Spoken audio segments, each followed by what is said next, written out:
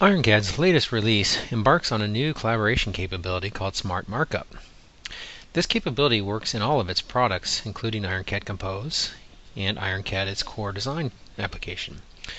Let's start off with an example using the IronCAD Compose application, where we can open up an existing IronCAD file that was recreated by a designer.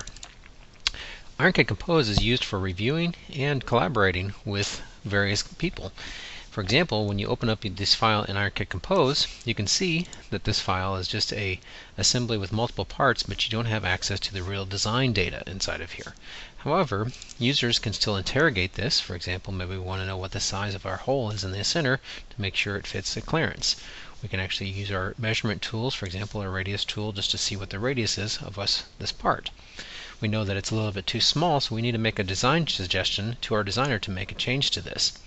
We could put an annotation here trying to detail that size, which would work in a lot of your markup tools, but IronCAD, using its new SmartMarkup capability, can do more than just actually provide an annotation capability. It can actually make suggestions to the model. For example, we'll go ahead and make a review, and we're going to say we need to edit the radius. We're going to select our part, and it tells us what the current value is. And we say we know that needs to be 18.5 instead of that 17.5 size. And we'll go ahead and hit OK to that.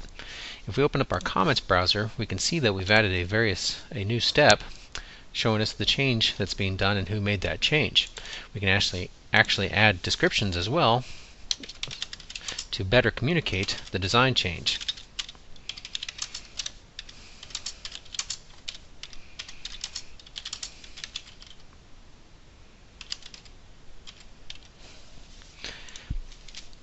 Once we're done with our design change, we can just go ahead and turn off our review, and we can make this secure if we like.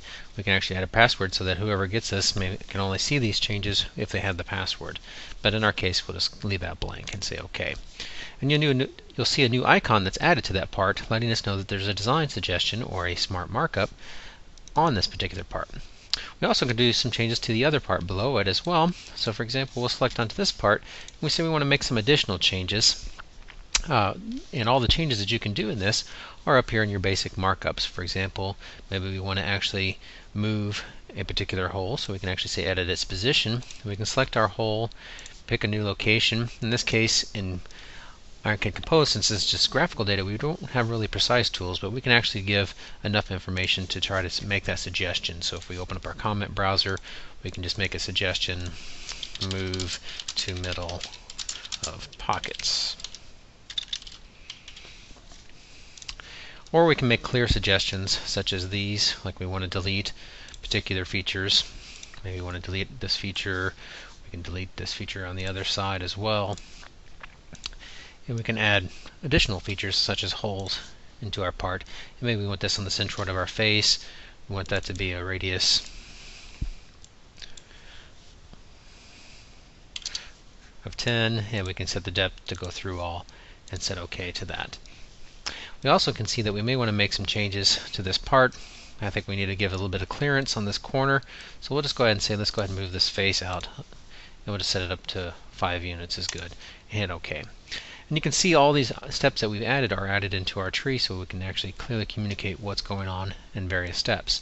And if you filter through your steps on the left-hand side, you can see what steps you're doing. You can see the definition of those steps that you're going to say, I want to delete this feature, that feature, add a hole, and it's given us information as we click through these steps, so we can see what's going on not only in Compose, but when we share this back to the IronCAD applications that have the real information, you can get even more preview data. So let's go ahead and save our markup data. And we got our files here created. Let's go ahead and just do a save of this file.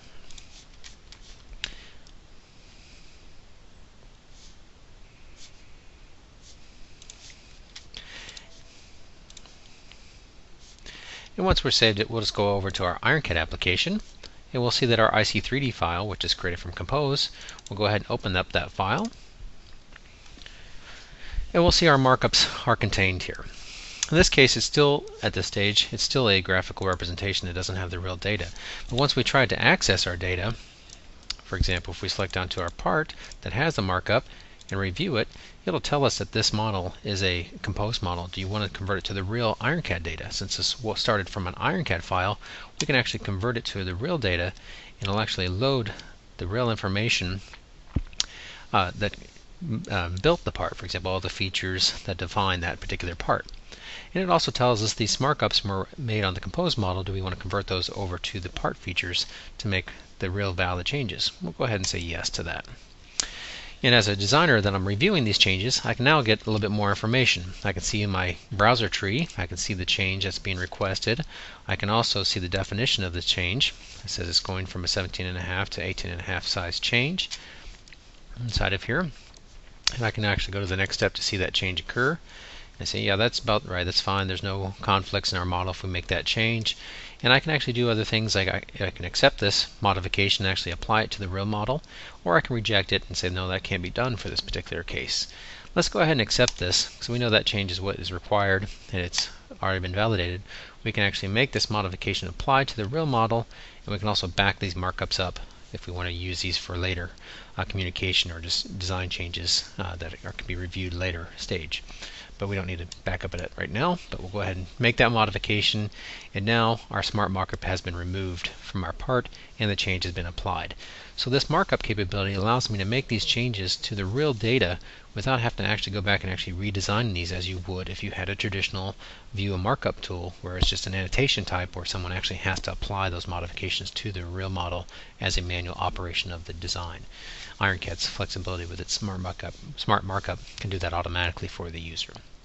So now that we've seen the first markup, let's go ahead and go back to our other part. We can see that it still has a markup on there, as we get as an indicator in our right hand corner that there's a markup, and we can also see an icon on the tree showing us that there's a markup as well.